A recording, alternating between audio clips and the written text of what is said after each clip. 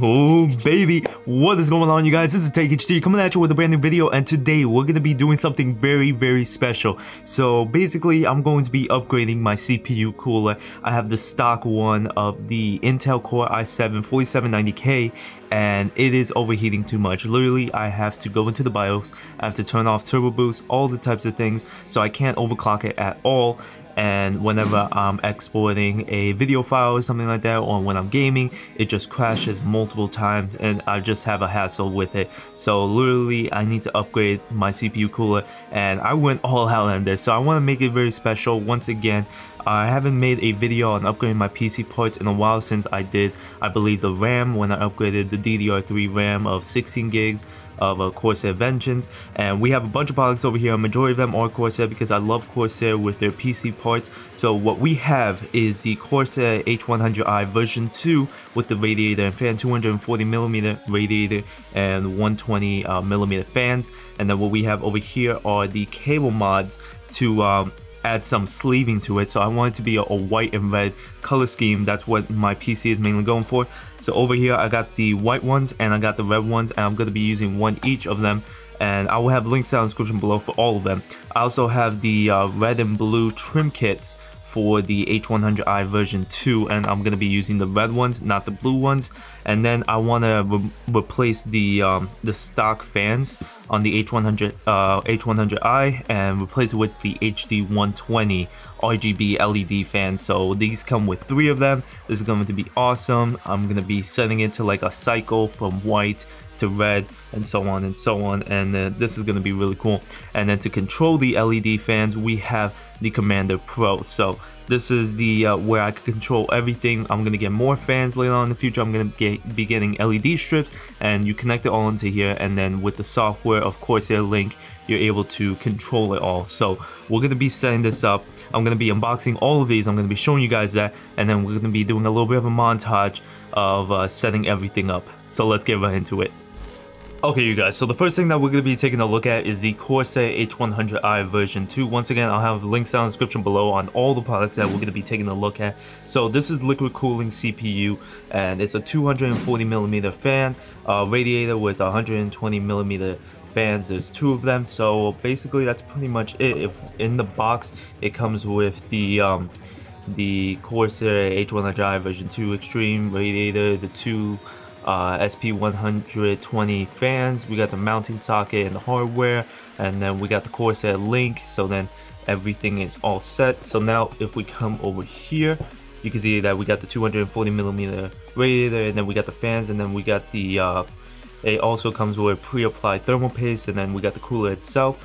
And this is to keep it, like you could tell from a difference, here is a little bit of a test bench of an Intel Core i7. And then with the Intel stock cooler, you can see that it fails, it gets really overheated. But over here it goes up to 64 Celsius. So let's just get right into this. So let's take a look. Alright, so the first thing that we have is warranty guides, and then a little bit of quick start guide. Move that to the side, move this. Let's look at these very quickly.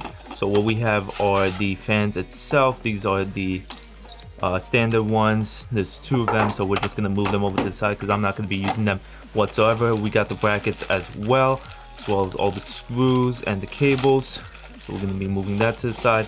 And then over here where we have the radiator itself, let's remove all of that, and that is pretty much it. So let's remove the plastic out of here. Okay, so you can see over here that we got the radiator itself. It's a 240mm radiator, like I said before.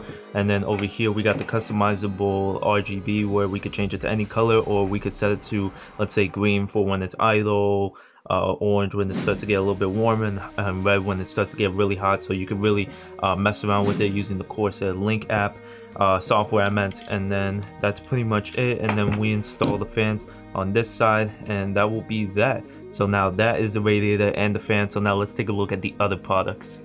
Alright, so product number 2. So what we have are the HD 120 Rgb fans. They come with 3 of them, as well as a little bit of a remote control, and that is pretty much it. And this is what I'm going to be using instead of the regular stock fans that they come with. think I got everything. And let's take a look over here.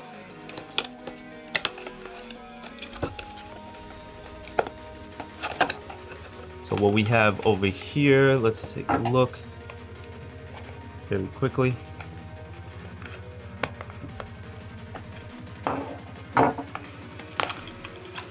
So over here we got all the cables basically, and we also got the little bit of remote as well. We got the HD lighting control, so we could change the speed, the color, the mode, stuff like that.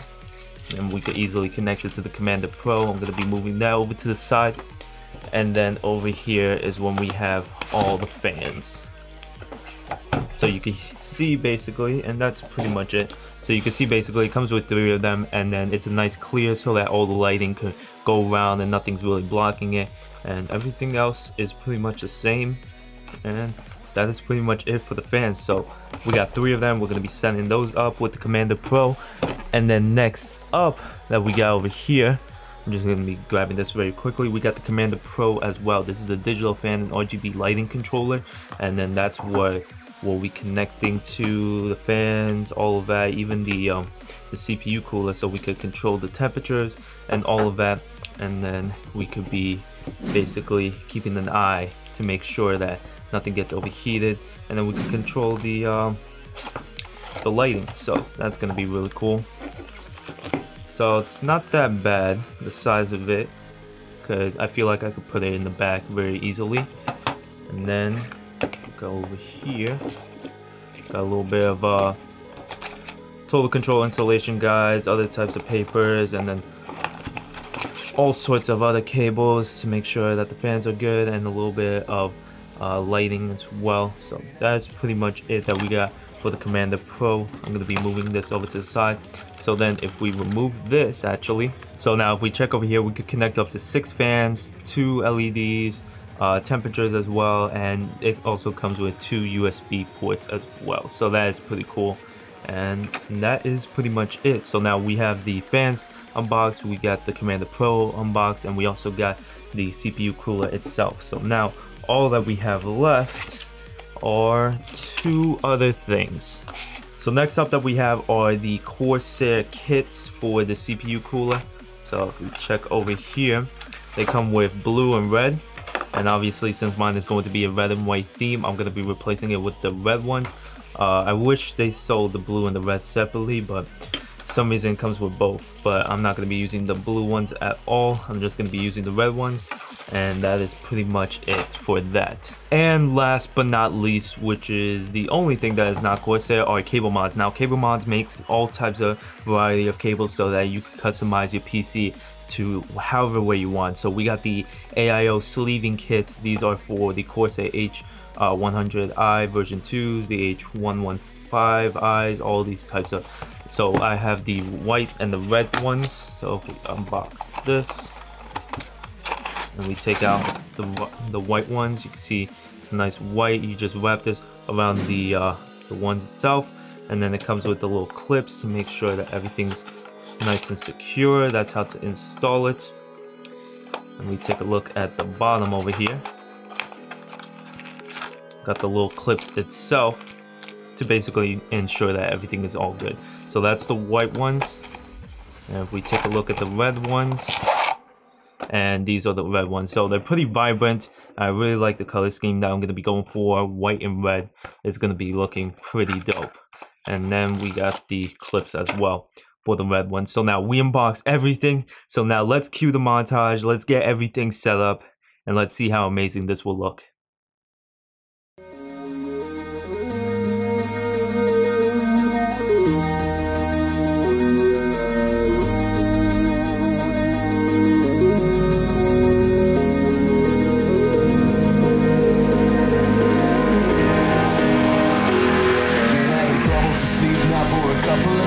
To rebuild myself, to come alive. It all makes sense now, now that the lights out. It's a different world to me, it makes me feel down. Wait until the storm comes down, until the sleep comes and makes it alright. Waiting for the morning light.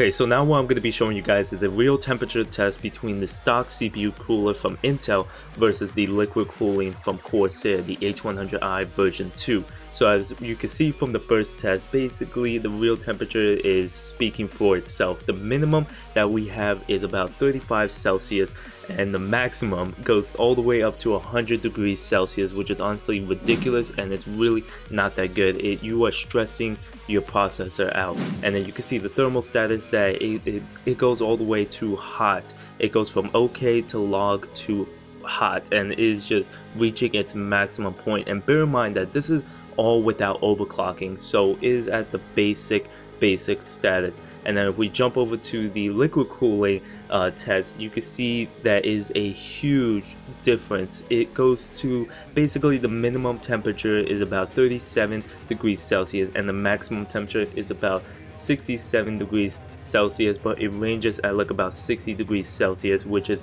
pretty insane. It's just a drastic difference. It doesn't even reach 70 degrees Celsius. It never reaches 100 degrees Celsius. The thermal status is always on okay. It doesn't reach log or hot or anything like that, and this is at the maximum. Both of the CPU coolers were at maximum fan speed, so that is pretty insane. And not only that, but on the first test with the stock CPU cooler, everything was not overclocked. Nothing was overclocked or anything like that. But on the second one, everything was overclocked. The processor was overclocked. So that shows that this honestly worked, because I wasn't even able to overclock on my stock CPU cooler, otherwise my PC would crash. But with this one, it has no problem whatsoever. So there you guys have it. It basically shows that this liquid CPU cooler completely works, and then I did some other add-ons to it. So this is a serious test and it works 100%. So there you guys have it. I hope you guys enjoyed the video. Everything will be down in the description below. Everything that I showed you guys, basically cable mods, the sleeves, the liquid cooling CPU, as well as the little kits to change the colors. Everything will be down in the description below. I hope you guys enjoyed the video. Please like, comment, subscribe. Follow me on Facebook, Twitter, YouTube, Instagram, Twitch. As always, it's TechHD. I'll catch you guys in the next video. Peace!